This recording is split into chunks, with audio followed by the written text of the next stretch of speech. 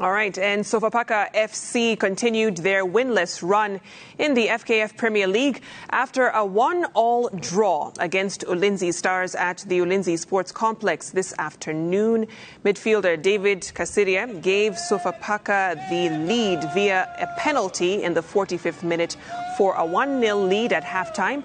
Enosh Ochieng leveled matters for Ulinzi 5 minutes to full time. Sofapaka currently sit in the 13th position with 3 points from 5 matches. We continue working.